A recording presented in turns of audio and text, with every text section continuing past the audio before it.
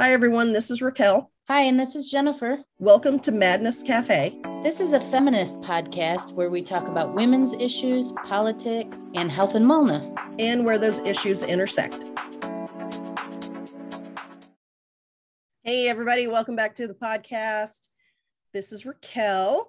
This episode is going to be our Thanksgiving episode because this will air on Thursday, November 25th, which is in the US is observed as Thanksgiving, US Thanksgiving. We want to talk about some of the myths around it, how we can redefine or rethink the day, reimagine the day so that it's more inclusive, so that it doesn't just gloss over the negative and true history of the relationship between Native Americans and the settlers, and so that it can be a better day for everyone, so that it actually is a day where people don't feel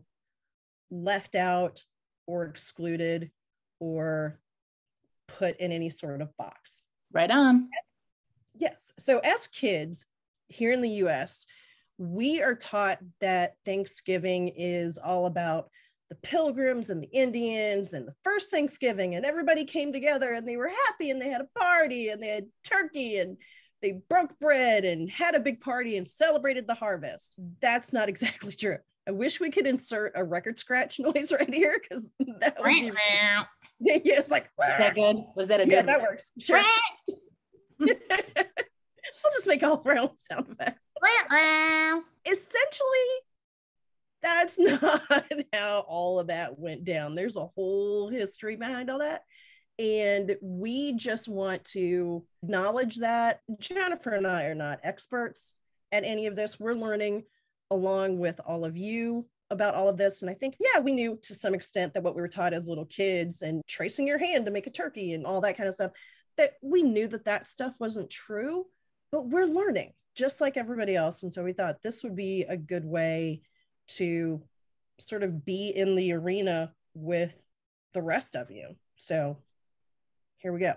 Yeah. One of the myths is that the first Thanksgiving was the first time that anybody had given thanks for the harvest. And well, we all know that's not true, right? I mean, agrarian societies celebrate the harvest whenever they could, because that was the way that they were going to make it through winter. And they were giving thanks for having the bounty, supplies and everything, the bounty, right? Good word, to make it through the winter. Mm-hmm. And in fact, long before Europeans set foot on these shores, or pretty much any shores, Native peoples gave thanks every day for all of the gifts and of life and the land, and held Thanksgiving celebrations at various times throughout the year. So it wasn't just one day. What that brings to mind for me, one of the reasons why I have chosen to be a vegetarian and my family have chosen to be vegetarians is we are really, really anti-factory farming. There's so much, we're not going to get into that. That's a whole nother issue. But one of the things that I have always really admired and respected, and this is my belief about indigenous people, my belief has been that they have always really honored the sacrifice of a life of an animal and really been purposeful in the utilization of every part of that animal, and also kind of said a prayer of thanks for the one soul to nourish the other soul or the community of souls. And so to me, that has always been, people have said, could you be a hunter? I think I could be a hunter. Like if that was required of me and I needed to feed my family, if I were doing it in an honorable way that honored the gift of the animal to the family, yes, I think I could. And that's something I've always respected. So to me, that is a prayer of thanks every single time you're taking a life of another. That totally makes sense. And that's a great way to think about it. And there's more recognition of that. There's increasing recognition of indigenous peoples using all that that animal had to give, and using the bones and I mean, every part of it. It wasn't for sport. And we throw a lot away. Look at our eating styles. We don't want to eat the tongue or the heart and I'm not saying everybody, but a lot of people would be like adverse to eating the pieces of the animal, like utilizing every bit of it, or really knowing what to do with the hide to make it into a useful garment or something that brought warmth. I mean, clearly I'm out of my league. I'm not a hunter. I don't 100% know what I'm talking about. I just really admire that type of living within the ecosystem. Mm-hmm. Mm-hmm. Yeah. Yeah. And I think it's important that you acknowledge that you aren't an expert in this, but no, I've never hunted. And I haven't either. But that's part of why we're doing the podcast, is because we are learning and we want to show that, hey, it's okay to not know all the things, and it's okay to learn out loud. It's okay to learn in front of other people. That's what we're doing here. We want to talk about some of the problematic things about Thanksgiving. Mm-hmm. And one of the myths is talking about the foundational myths of Thanksgiving, which we touched on already a little bit. One of the things that I came across in my research, I think this is something that people already know, is that the roots of Thanksgiving are incredibly complicated, very painful. There's a lot of violence in it. And there's a lot of betrayal and murder and stealing of land and stealing of things. And there's the settlers coming over, landing on the shores and thinking, oh, it's ours now because we set foot on it. Basically coming with that intention to take the land. Yeah. And then bring their own type of religious freedom to the land, but really isn't religious freedom because it's their views about religious freedom. Absolutely. Right? Because indigenous people were seen as heathens or wrong, uncivilized, or because the settlers didn't really understand their ways. They saw them as backwards or wrong. Right. And they needed to either eradicate that or get that out of those people in order to bring them fully into civilization. Right. You're touching on two really important points about Thanksgiving and colonialism and all of that, and religion and all of that, and how it relates to indigenous people. One, knowing whose land you're on. Because this land was here before any of us got here. This land was here and inhabited before the settlers got here. And so knowing which tribes lived on this land before we all got here. There's a really cool website that your niece found that I will actually put in the show notes. You can find out, based on your address, which tribes lived on this land originally.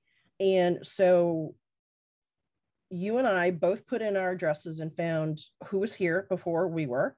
And for me, here in Marietta, Georgia, which is, for those who don't know, it's a suburb outside of Atlanta. Apparently, this land was Muskogee Creek and Cherokee land, which that makes sense. I mean, the Southeast, huge Cherokee population at the time. And then for Jennifer, for you in Michigan, it included, I mean, there's a lot of tribes, and I'm not going to butcher the names. I don't want to be disrespectful and try to say them and then just butcher names. Sure. But one that I'm pretty sure I can pronounce is the Potawatomi tribe. So they were included in the group of tribes on the land that you now live on.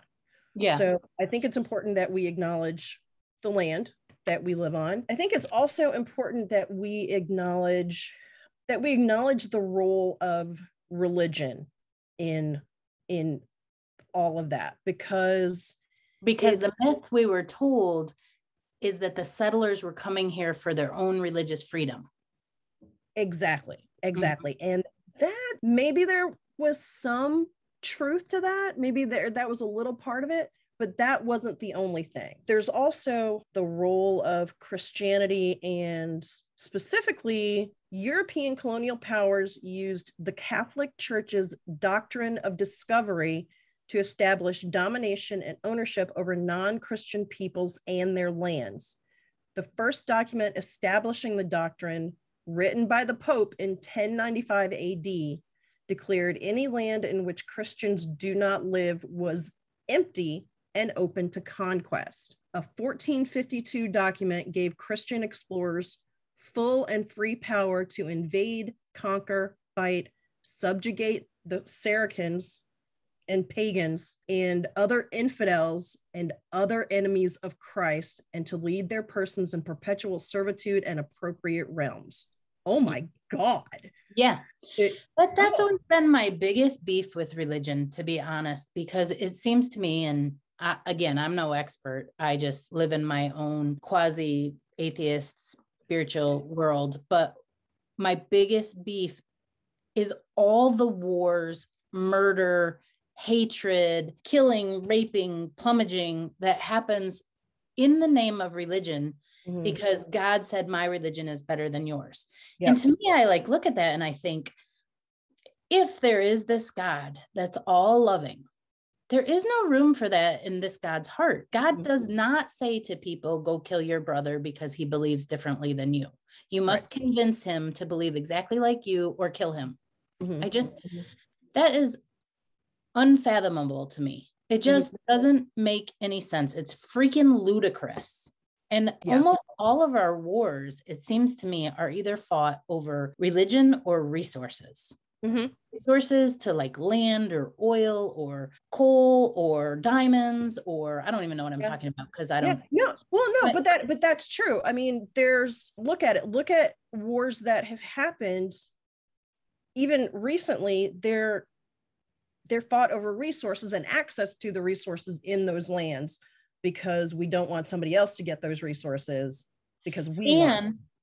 And war makes a lot of money. So if our government can get us into the war machine, they can crank out a lot of profit. So that's a complicated one, and we're getting off target, but I just back to this religious freedom. They wanted religious freedom, but only for themselves. They wanted to squash everybody else's religious freedom. So how is that religious freedom? Yeah, exactly. It's so complicated. I mean, I think complicated is the word of the day, basically. That's part of it. And just, I think, acknowledging that the history of the day is not this beautiful sunshine and rainbows and unicorns and glitter thing. There's a very complicated history behind all that I think if we just put in the effort to try to educate ourselves and learn about these things like that, I mean, that's the first step, I think. But Raquel, does this go back to critical race theory? Because look at all these people who don't want us to change the way it's being taught in school. They want us to trace our fingers and make a turkey and say to our kids, also the words are wrong, but that the Indians and the Pilgrims came together and they danced and they ate corn and they had pumpkin pie and they loved each other and they had a nice celebration. Yeah. That's what they want us to teach the kids. You're right on. You are right on in that. And why do parents not want us to teach the truth? I want to know that from the audience. Why don't you want us to teach the truth? What is it? Are you embarrassed? Are you disgusted? Or do you think that you can just continue to do your behaviors if you don't acknowledge what has happened in the past?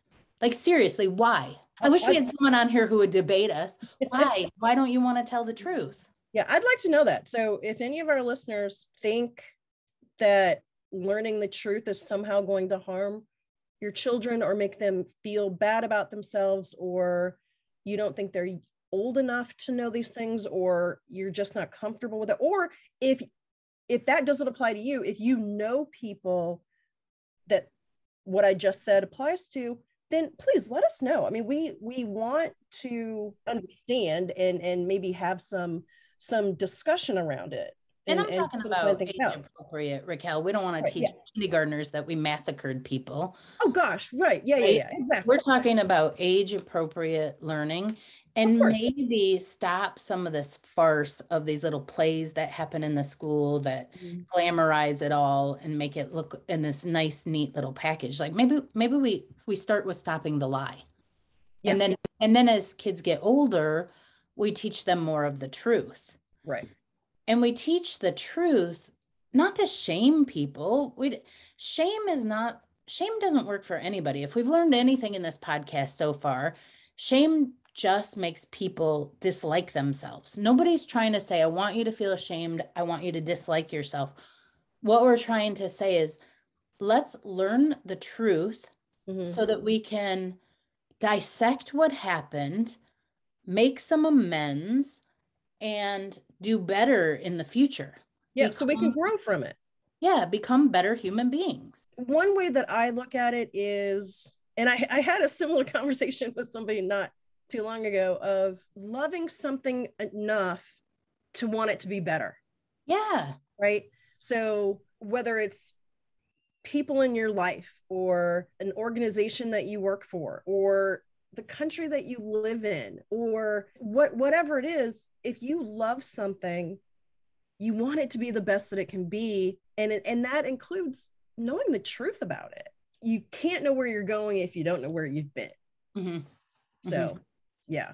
And actually, and this is something that I didn't know about and I just realized it today. I have a calendar app on my phone, which I think probably everybody does.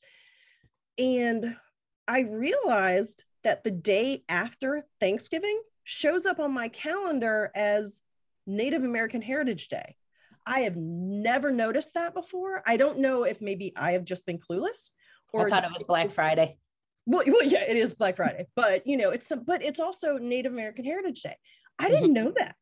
I didn't know it. I haven't heard anything about it really, but that doesn't mean it hasn't been talked about. It's just I haven't seen it. So I did a little research before we hopped on, and it's a civil holiday observed on the day after Thanksgiving, of course, here in the US. And what I found out was it was signed into law by President George W. Bush and introduced by Democratic congressman from California, Joe Baca.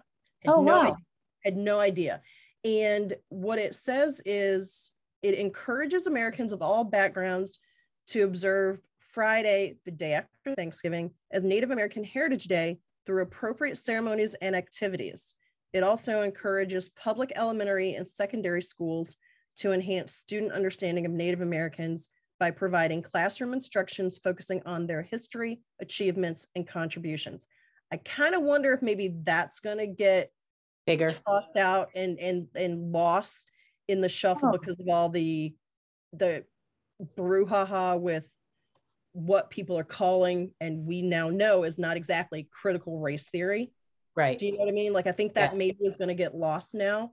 Hopefully it won't. But I also found that in this same document, which of course I will link to in our show notes, that in addition to calling Thanksgiving the National Day of Mourning, some Native Americans, I did hear that some Native Americans believe that it's in poor taste for Native American Heritage Day to be on Black Friday, which is a day of excess and gluttony and greed and aggressive capitalism, which itself falls after, and I'm quoting, it's all quoting, which itself falls after a holiday that omits the murder and mutilation of natives, in which they mourn the estimated millions of indigenous people who died as a result of aggressive settler colonialism. So complicated. That's a lot. Complicated. So my personal feelings around the gluttony of Thanksgiving, we'll just start right there. I have, a lot of you know this, I've worked in retail for many, many years now. And one of the things that my family always did was we would celebrate our Thanksgiving on a different day because I would volunteer to work the entire day of Thanksgiving so other people could have it off. One of the things that has always been kind of rubbed me just a little bit raw on the Thanksgiving, and all of these holidays, not just Thanksgiving, but Thanksgiving, Christmas, Mother's Day, Valentine's Day. I mean, you can just add to the list, is that they have really become about what you can buy, what you can purchase, what it looks like. You know, the Thanksgiving table, it's the food, first of all, right? The food, the turkey, the pumpkin pie, the stuffing, the yams, it goes on and on. But then it goes further. Do you have the proper place setting? Do you have beautiful napkins? Do you have a little this and that? And then maybe the proper wine. And it just seems to me like it's created as a way to get people to spend more money. It has been commercialized within an inch of its life. There's a whole group of people that are somewhat excluded from that celebration. And people will come in and they'll go, oh, I'm so sad you have to be here working on Thanksgiving, but yet they're there shopping. That's the thing I've never really understood. Also, I didn't feel bad about working on Thanksgiving. I want to put that out there. There were many times when people would come in and say, oh, thank you so much for being here. I was on the road. My relative was in the hospital. I didn't know I would be able to get turkey. This is so wonderful. And that made me feel valuable, proud, happy to be working where I was working. And I had come to terms and made the decision to work on Thanksgiving. But what I'm saying is that there is sort of a inequality of those people who believe that they need to be out there celebrating, but the whole group of service people need to be there to serve them so that they can celebrate. That is always kind of a little catch-22 in the holiday for me. Yeah. And I get that. Because I've worked retail before too. Yeah. And retail or restaurants, or if you're part of a gas station, you're going to be open on the day. If you're part of the medical community, our hospitals don't stop on the holidays. The people who would respond to an emergency would be there. Our police officers, our EMTs, a lot of people work holidays and we just don't realize it. Well, I think we just don't think about it. Yeah. I think if we drive around on a holiday, we a know lot of people work holidays, but we don't think about it. And like I said, I accepted that as part of my chosen profession. I knew I would be doing that and I was okay with it because I made arrangements. What bothers me is the mentality of some people that those service people should be there to take care of my needs so I can celebrate a holiday. That's the bothersome part. Yeah. And that goes back to things that we've touched on throughout the podcast of feelings of entitlement and privilege and just not taking other people into account and not seeing things outside of your own square of existence. Yeah, I totally get that. And another thing about the whole commercialization and I don't know, just enormity of the holiday, and this isn't just with Thanksgiving for me, it's also with Christmas and New Year's and all that, like kind of like what you were saying with all the commercialization of all the holidays, and can't turn around without seeing something in a store, putting it right there in your face. Yeah. Holidays can be very difficult for people for a number of reasons. There's always a financial component. Not everybody can. Oh my God, it's so expensive to have this big bounty and this big spread, or maybe they don't have any of it. You're made to feel bad if you don't have all those things, or if you can't get home, either because you can't afford to get home, whether you have a relationship with your family, or if you're working, if you're part of basically the infrastructure of your city of first responders or medical community or whatever, you can't get home. So you're made to feel lonely just because of that one day. It's one day. Right. And you're made to feel lonely that day. Whereas any other day that you're working and can't get home, you don't feel, it's not necessarily like, oh, you can't get home. Because you know what I mean? Yeah.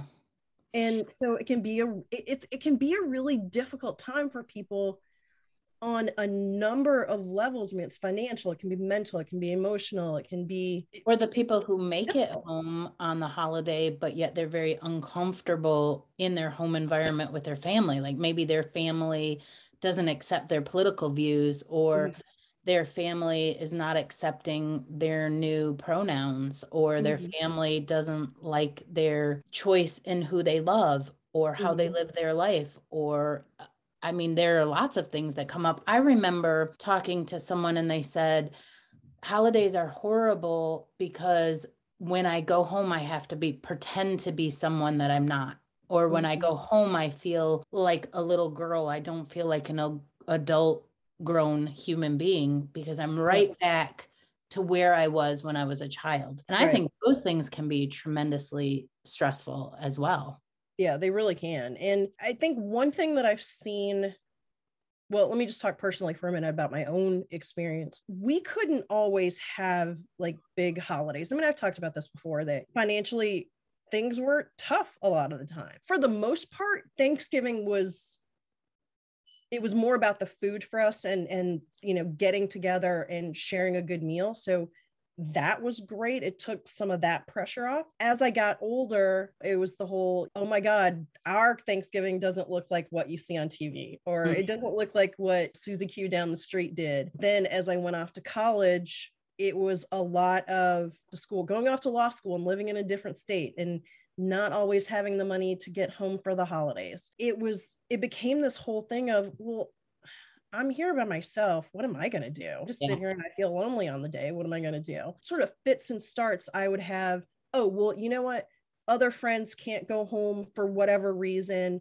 We'll do Thanksgiving together. And I do remember at one point, there was one where I hosted a Thanksgiving with just me and a couple of my friends who couldn't go home. And it was lovely and it was very nice. And it really helped over the years. And more recently, I'd say maybe like in the last 10 years or so, you see more of people doing Friendsgiving, right? Yeah, Friendsgiving.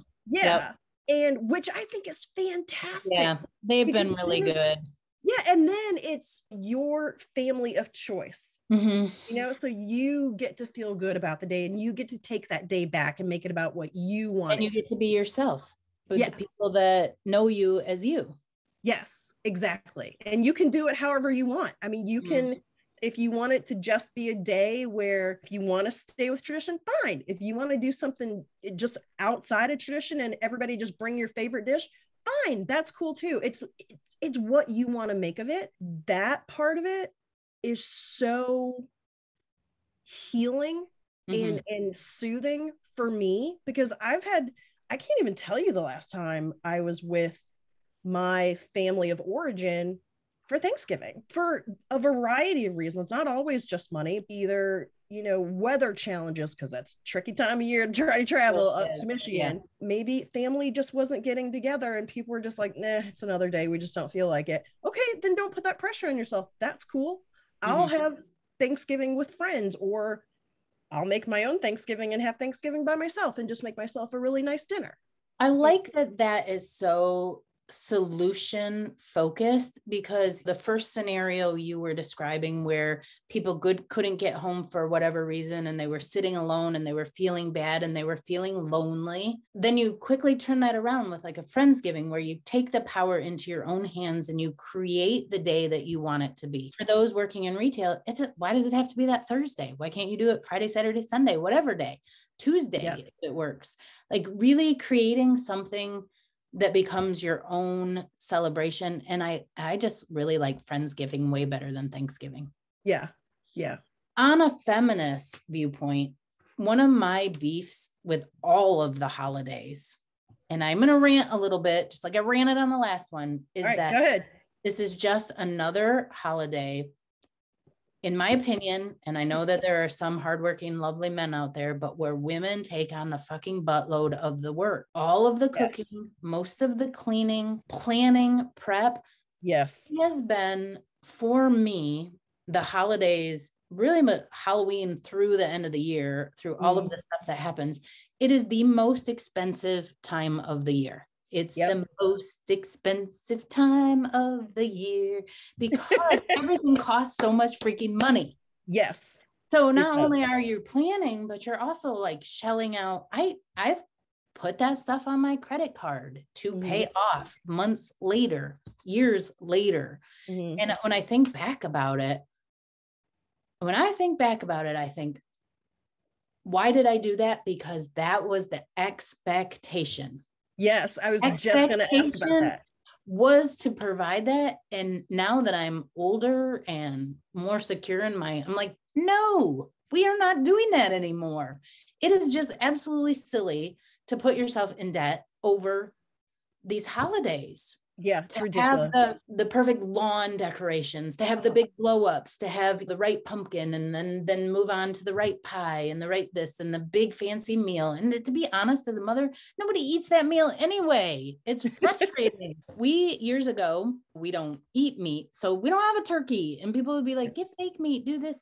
Now we make, this is the only time of year we eat this. We eat this at Christmas and New Year's. We make stovetop stuffing, a vegan gravy. We make mashed potatoes, and that's what Olivia and I eat. And Gabby eats mac and cheese, and that's what we eat. And sometimes I make cranberries because I like the cranberry sauce because it's nice and tart. But we just don't mess with it anymore. Yeah, it makes sense. In my family of origin, the thing that used to irritate me so much is my mom would get up. I don't know about your mom, but my mom would get up at like 4 a.m., get that turkey ready, stuff it, get it into the oven. Family members would come. They would bring dishes to pass. Everyone would set up the table. My mom would start to get like harried. She'd start freaking out a little bit. And she'd be like, can you do this? And can you do that? And mostly it was women running around, setting things up, getting it together. Some men, I'm not going to say that there aren't helpful people out there. There are. We'd eat dinner. She spent hours and hours. You eat in like an hour is the longest, probably 30 minutes. But maybe if you're sitting and talking, you're like eating for an hour and you're enjoying each other.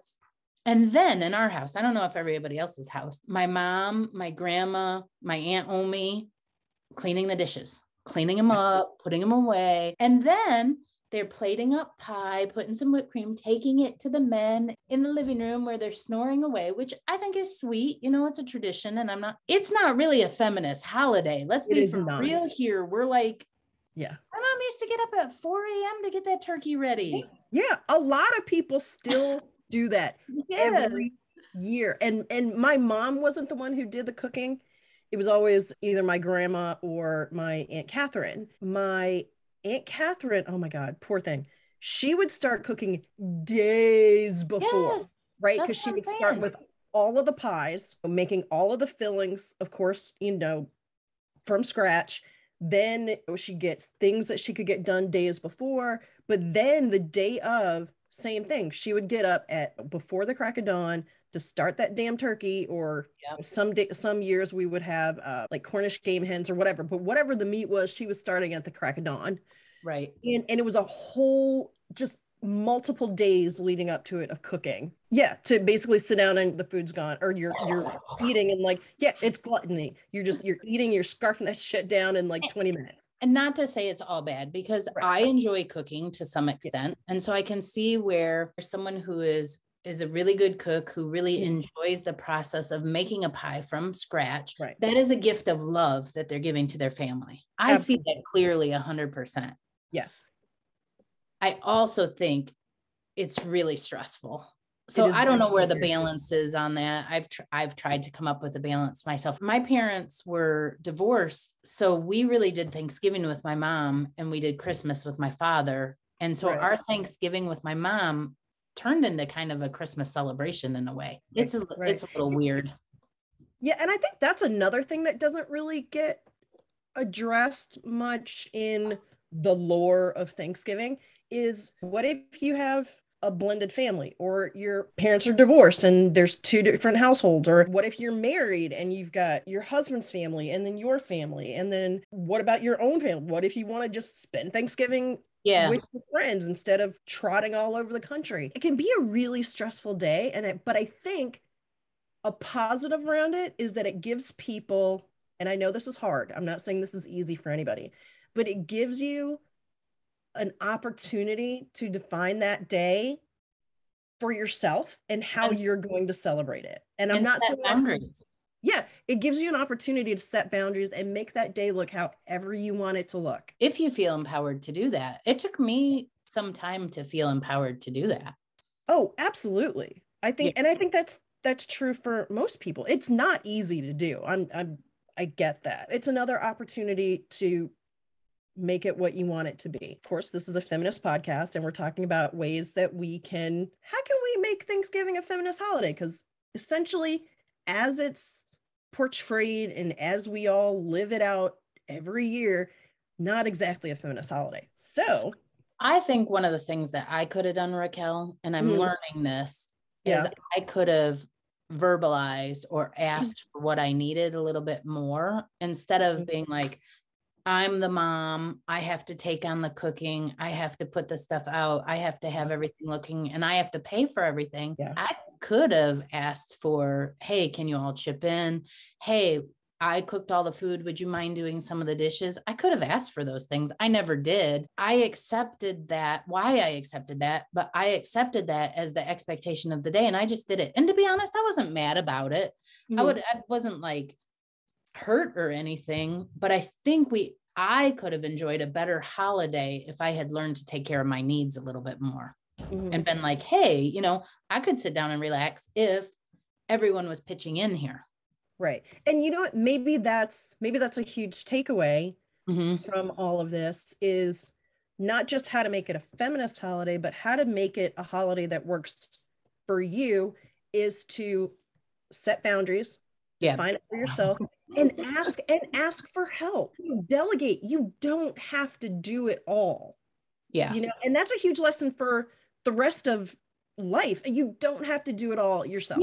And when people ask, they always ask, what can I bring? One of my things was like, nah, don't worry about it.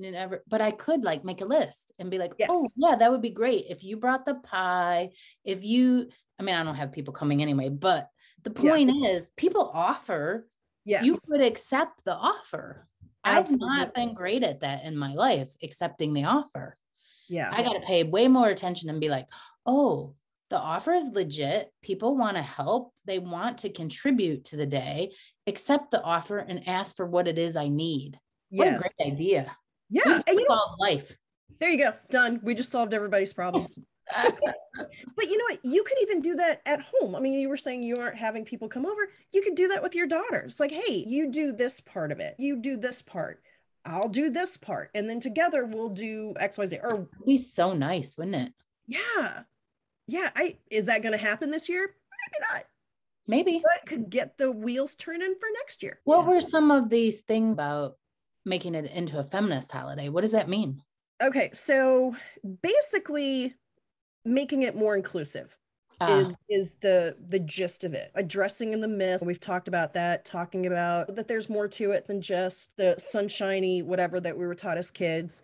But also to find positive ways to discuss race, gender, sexual orientation, all of the other issues, or whatever you decide you want to address, but find positive ways to talk about those things at the table. Because when you think about it, these are your people coming together, whether it's your friends or your family or however you look at it, whoever's gathering together, it's an opportunity to have a discussion, and you can have the discussion in a positive way. Or do you think maybe sometimes not having the discussion? Because I was thinking back when you said this to maybe the years that Trump won the presidency, when things were so tense, and I think they're still tense to some degree between Republicans and Democrats, and families are divided, right?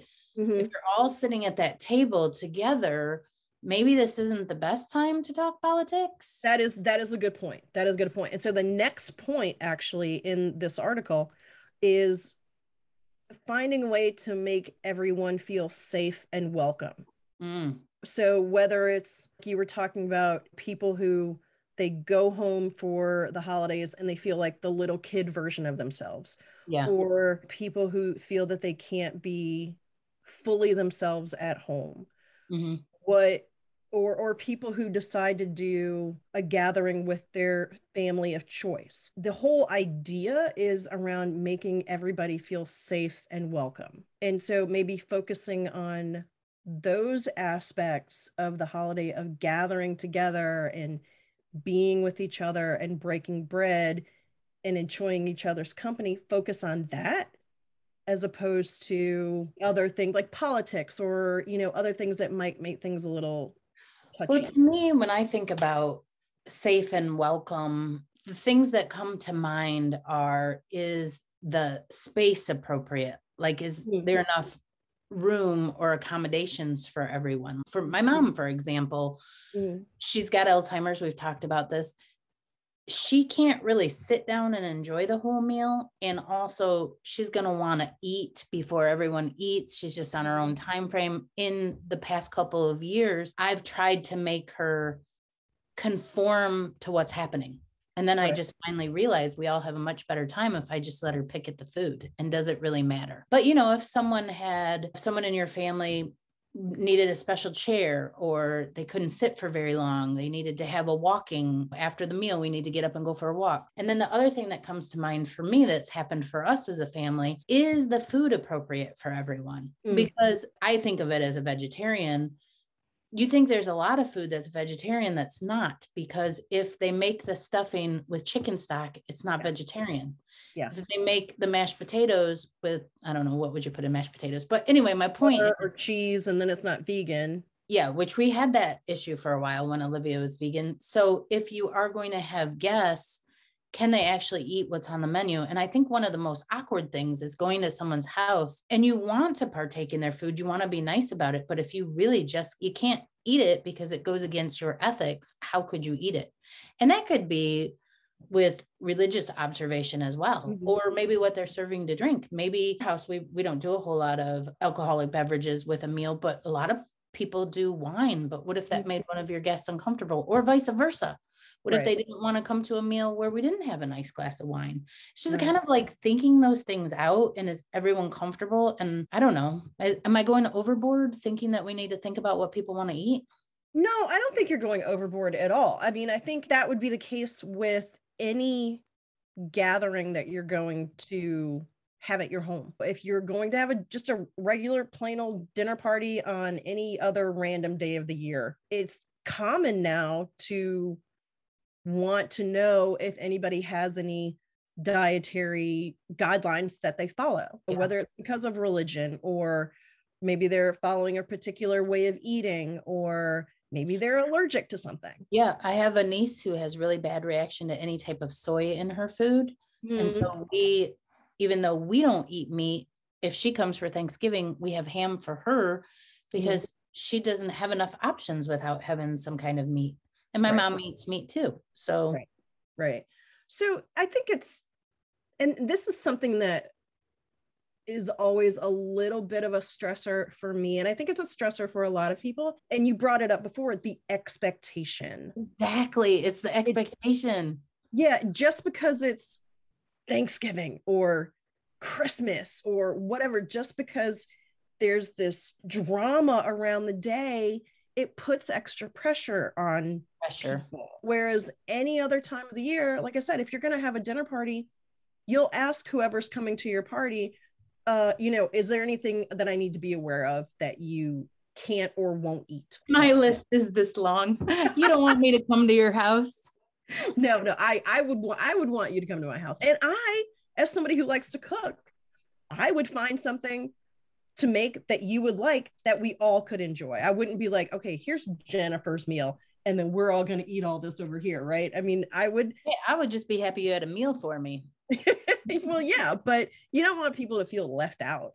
I would want to find a meal that we all would enjoy, that we all could actually eat. And it wouldn't just be, here's this one little side dish for Jennifer, and then everybody else gets 48 plates of food. You want to make it welcoming for everybody. So I mean, it has been, the issue around food for my kids has been complicated, because as they've gone to other relatives' houses, they have not been as in tune with food choices. And so a lot of times I pack food and I send them with what they need.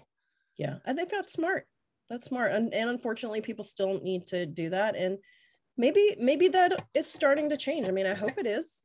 I think it might be. Sometimes people just don't even have the knowledge. Or I live close to Ann Arbor. We have a lot of restaurants, grocery stores, etc., that cater to people who are making different food choices. But there are other areas where those things aren't like standard practice. I mean, when I go up north camping and I want to eat at a restaurant, I have to order like a Reuben sandwich with no corned beef. And they go, you don't want corned beef? I'm like, no, I just want the sauerkraut and the cheese please. And they're like, what? Because it's just not the norm. And it just doesn't make sense to them. And that's really like the only option. That's really what I come to find. Wow. Yeah. So it's hard. Right. What are you going to do? Exactly. Make your own food. There you go. Well, and so another, going back to the how to make it a feminist holiday, another thing that comes up, and we've talked about this, like we've already touched on, be inclusive in your food spread. So, that's something. Another thing is abolish the division of labor based on gender. Yes. Yeah. But how do you do that? Well, one thing that comes to mind for me is if you did the cooking, you aren't doing the cleanup. That's perfect with me. I'll cook, you clean, we got it going on. Yeah. And then it doesn't have anything to do with gender. Yeah. It's whoever did the cooking, you get to go rest now. Other people, you're doing the cleanup. I hate cleaning. Yeah, I don't like cleaning. I hate it. I love cooking and I make the biggest mess when I cook. I am not neat and tidy. So I don't think anyone wants to clean up after me, but I don't like the cleanup. Yeah. Well, and you just fed them. So there you go. They can do some of the cleanup. Although I will note that I've gone to dinner parties or Thanksgiving or whatever celebrations at people's homes, and kind of what you said before, you go, okay, what can I do? What can I bring? And they're like, no, I got it. No, yeah, they let you. If you have done all of this cooking and you've invited people over and they're like, okay, what can I do to help? Let them help you. Yeah, let them box stuff up. Just go, you know what? All the baggies and all the Tupperware and all the things are over here. Go for it. I'm going to go sit down and enjoy the game or watch a movie or whatever. Thank you for contributing. For me personally, that is the biggest lesson, because when I talked about on our loneliness podcast and how I felt lonely because I was holding all the weight on my shoulders, it really was a realization for me that I am the one that put that all on my shoulders, that I felt like I had to do it. It was my expectation of myself. And since we have learned that, since we've talked it through on this podcast and in the therapy, and I have been really trying to open myself up to how can people help me in ways that feel good to me, in ways that, because it feels good to me, but it also feels good to them. Yes. If they come to your home and you don't allow them to do any of the giving, you're sort of hogging all the giving. You're robbing them of having feeling the value and contributing and being part of this. You're taking it all on yourself, I should say me, because this is my story. I'm taking it all on myself. I'm holding it on my shoulders. I'm feeling the weight of it. I'm not really mad at them because I've done it to myself, but then I'm like, why won't anyone help me? And they offer to help and I don't let them. That's what I've learned. Yes. And that has been so powerful, and very powerful as I have been going into needing the surgeries for the HPV, for the cancer cells, of how can people support me in ways that I feel comfortable with, not their ideas of supporting me. When they make the offer, how does it help me to feel good? And do they feel okay about doing that? Like I'm not overstepping their boundaries either. Yes. It's so interesting, isn't it? It really is. It really is so huge. It really is. And sometimes all I just really need is a nap. I just need someone to be out there and be responsible for a while so I can take a nap. Exactly. That's a huge takeaway. It really is. And I'm glad that you have come to that realization. That's amazing. Yeah. It's big. So see if I can do it through the holidays. Okay. Well, it's a little opportunity for growth for you. Not a challenge, an opportunity for growth. Okay. All right. I like that. So challenge accepted. Okay. All right. Perfect. So what are you doing to make the holiday work for you and your family? You're talking about Thanksgiving specifically? Well, yeah, but if you want to open it up and talk about other holidays, you can do that too. No, well, Thanksgiving this year is a big unknown because I'm having my hysterectomy 5 days before Thanksgiving. I don't honestly know what I'm doing. And I guess what I need to do for myself is talk to my family about their expectations, about what they'd like to do, because I'd like to do very little. As you should, yeah, because you will be healing. My thought on this is that this is an opportunity for you to not do anything. To not do anything and to be okay with it, and to allow yourself to receive the help and the love from the people around you, because they may still want to do a version of Thanksgiving, but they may be thinking, oh, well, mom doesn't want to do anything because she's going to be, they can do everything and it can be their gift to you for Thanksgiving of, you know what, we're taking care of you and we're going to make this day what you can handle. I do want some pumpkin pie with whipped cream on it. I do want that. There you go. Right. There you go. You can have that. Yeah, probably. We'll see. What about you? What are your thoughts for this year? Well, so the holidays for me over the last many years have been about being with my friends and people that I'm close to and people that I care about, right? It's not always, oh, I have to go home to Nashville or I have to go home to Kalamazoo or, you know, whatever. It's, I want to spend the day with people that I can get to. I will be spending Thanksgiving with friends of mine that I spent Thanksgiving with last year. And it's sort of the same thing. They're like, you know what? We're opening our home. We're going to cook these things. We're inviting people. Come over if you can. If you can't stay for dinner, come for hors d'oeuvres or come afterwards for dessert or do what, you know, and so they just open their homes and I will be doing that. And I am going to take it as an opportunity to try a new recipe. So I'll be cooking and I'll be contributing that way. Well, I am going to make, I found a recipe for, let me get the title right, French onion soup mashed potatoes. So it's caramelized onions and Gruyere cheese and all kinds of other yummy goodness in with the mashed I'm coming to your house. So that's Raquel's house. Awesome. So that's what I'm doing for that. And then we all bring something, right? Like the whoever's hosting will provide a few things and then everybody else brings what, you know, another dish or something. Yeah. Or they'll bring like paper plates or what, you know, if you don't cook, bring some wine. If you don't drink wine, bring some paper plates. I mean, you know what I mean? Like everybody pitches in. Yeah. Yeah. There's one of the parties that I am going to make, it's a fall salad.